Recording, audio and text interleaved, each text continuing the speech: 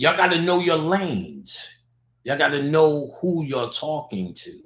Y'all got to know what the essence of your speaker is about. Y'all hear this black community idea, and y'all think it's coming from one force. Half them can't stand each other, to be quite honest. Half them, y'all seen how that happened when it started debating. They're all fighting for your attention. They all have this egotistical super saver nigga. You need to be absolutely clear. The only person you can absolutely save is yourself. The true teacher only can give you the tools for you to go on your own automatic pilot. You know what I'm saying? And again, from what I teach, and again, like I said, I want to make this clear. I'm not taking away from anything and anybody who teaches on whatever level, because we all need it at a certain level. But y'all need to stop sitting there and just wanting to hear people repeat over and over and keep hearing these people spill. That is actually doing it for you to graduate. Ain't that what you go to regular white schools to eventually do? How long are you going to stay in the 8th grade and act like you deep? How long are you going to stay in high school and act like you're deep? You're supposed to graduate. Most people that fuck with me graduate. There's so many people that fucked with me hard back in the days. They don't now. They've gotten what they want. Some people don't want to spend a lifetime doing this shit. They just get what they want. And that's how it's supposed to be. I've made graduates. You know what I'm saying? And I guess if someone wants to hang around because they like hanging around, that's fine too. But something internally, I would be so frustrated if I'm fucking with you and I'm not going to that next level. When I fucked with Bobby Hemmett, I went to the next level, irregardless of me and him had conversations after the fact. We had conversations because he's seen, I believe, the aggression that was in my ass. You know, he would say things constantly like, I've been giving out that book for years. Niggas ain't fuck with that. Because you get frustrated, and I see why now, when you've made it plain and you've given it out, and the bulk of who you fuck with is still talking about some shit from before. You know what I'm saying? Still from scratch. See, I've learned not to let that fuck with me. What's the next level, Cos Magus? You need to find that and define it for yourself. See, that's my exact point. When a nigga asks, what is the next level? You're asking me to define it for you? For real? Or is that general? Because to me, that's fucking stupid. The next level is you licking a donkey's ass. Now, why don't you begin? The next level is something you're supposed to define for yourself, not when the moon turns blue. That's the point of what you're hearing right now. That's the point of what you're hearing right now. You know what I'm saying? The next point is for you to be on automatic pilot, for you to have internal questions that you need. Why did you come to Earth then? Why did you come to Earth? For me to answer your questions? For Bobby Hemmett to answer your questions? Dr. Africa to answer your questions? No, they're supposed to be helping you through their expertise to find a way for you to even ask questions of yourself. That's what they're supposed to be doing. Giving you ways to ask questions of yourself because you previously didn't remember the questions to ask of you. You just knew you wanted to know. That's the idea. What's the next level? You define it. And then when you're done with the levels here, you're dead. It's like asking Mario, what's the next level? Whatever. Soon as you get to King Koopa, motherfucker, you there. Did you go through the pipes? Did you fly? Did you have a mushroom? Whatever, nigga. It's not for the next man to define. Or it is also not for the moon to define. And your ability not being able to talk should be not for Mercury in retrograde. I thought you created all of that. So you don't know either the cheat codes or how to supersede your own creation? Duh. And of course you don't. That's the idea of becoming human, but that's the path you're walking back towards. And that's your own path. You're asking the next man to walk your path. You're asking the next man to walk your path. That's not a good way of being. But that's what you guys got sucked into. Starting one with religion, and then the conscious movement was to break that chain. But then when people start to see it's harder to break you out of the mind control and easier to buy into it with new symbols. Yeah? You get it? It's harder to break the mind control, but much easier. We're at 777. 777 people in the room. It's harder to break the mind control because they don't even understand it in themselves, but easier to buy into it as an agent provocateur or someone who just says, fuck it. I can't save them. They won't save themselves. Even though I lay out all these tools, it's easier to tell them what they want to hear. Because when you tell them what they want to hear, they go into their own pockets for you. You make them feel good. See, if I say shit that makes you feel good, my Cash App goes up. That's church. That's where you learned it from. You learned that from church. He says what makes it feel good. And as soon as he sees in your eyes that frenzy, that alpha state where that mouth opens and them eyes widen up, that's when you pass that collection plate around. Ooh, brother, thank you. Like, oh, yeah. You see, why wasn't it divine? Thanks, TJ. Got me some slices. Yeah. Buddy. I was telling people, niggas can't get, well, no, I'll keep on the subject. That fucking pizza, boy. New York, boy, that shit got me under mind control with pizza. All right. So, the blue moon, if you find something and it feels good, do it.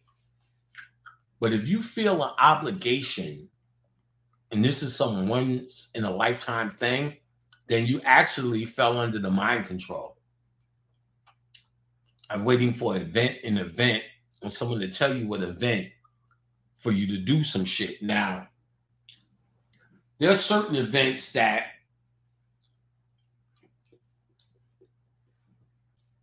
if you can decode are indications of things that are happening in you, for instance, like Beetlejuice. But look at the average Christian, and shit, fuck that, for the average nigga in the so-called conscious community, if you don't work with the energy, it doesn't mean nothing. Life goes on and on and on and on again. And then you'll be living another lifetime waiting for another fucking, the moon is purple today, before you realize that's not the only thing. None of this matters if you can't utilize it. See, what it is, you think you are saved just because you have melanin. Contraire mon frere. I'm saying it takes a lot for your car to run, not just having a car. You need gas. You need wheels, a steering wheel, seats. All of these things that you have to get together as a whole before you can go anywhere. So that's like somebody saying, what's the next level? Well, when you get in your car that's working, you want me to tell you where to drive as well? I'm just trying to get you in a working car. And that's what any teacher should be trying to do, get you in something that works. And you're just admiring all of this shit. Because that's really all you're gonna do. Admire the moon. And if you light a candle or do whatever that you may have learned, well, good. If you're making something work for you. Like for instance, for years I heard about reverse candles. And it's obvious what they do. You know, and you know niggas, oh, they fucking with me. Don't let me light my candles and reverse them on y'all niggas. Reverse candles, da da da da. So what I did was, early on in the 2000s, when they were going crazy over the 9/11 anniversaries, and everybody was still lighting white candles, I just got reverse candles then to try to get the energy of everybody who was lighting the candles to come my way. So instead of all that energy going to 9/11 niggas, how about I get some of that energy myself? That's how you serve yourself. That's the next level. That type of creative thinking. So now the only thing left to do is to do it to see if you can yield results. And oh, yes, I did. That night, all I heard was thousands of people calling out their names. My name is such and such. So what I knew, which is what you can speculate, that the ritual and the people dying, they were able to entrap them in the astral world. The astral world is a part of this world. It could be divine, it could be heaven or hell. That's the true heaven or hell. It depends on your mind, because your mind is running it. So when you go to the astral world, you have nothing but your mind. If you think you're going to hell and it's burning and it's an inferno, oh yeah. But see, when you feel that, you're able to come back to earth, and you will. You know what I'm saying? Unless you're ignorant or whatever. Now, they're entrapped because they don't know no better. They're victimized. They are the same mentality as you niggas talking about, oh, the moon is blue. Okay, I guess we're doing some hot shit tonight, and don't know what to do. They're just being led around by what people tell them. So when planes hit, not out of some orchestrated event, they don't know what to do. Calling their family, this is it. Believing in that bullshit they were told, have no way of empowering themselves, not prepared themselves for any form of death, don't know shit about ancestors pretty much, or whatever you want to call it. And they go wherever they are directed to go. And therefore, they are directed to by people who understand what I'm teaching you now. So when I did the reverse ritual, I heard them all trying to get recognition because they have no self-identity in the astral world. That's the ritual. That day I also got my soul name. So I yielded results by doing my own thing. That's the next level. So if I would have did the moon ritual, I would have just lit reverse candles for when somebody was bothering me. That's the regular norm. That's the keyboard playing by the book. But when you start going into the chaos or the creative aspect of things, you yield a whole different understanding. And it has nothing to do with the community. It has everything with your confidence and how to keep doing those spiritual calisthenics till you have full-grown muscles. You understand? You're not doing that. Just repeating about the moon. Remember the red moon, the blood moon. Remember the moon was close. Remember, the moon was closest. Now it's supposed to be closest, and this and that, the other thing. Listen, it's never ending. That's one of the things I noticed. And let me tell you how I made that mistake. Y'all might need to hear this.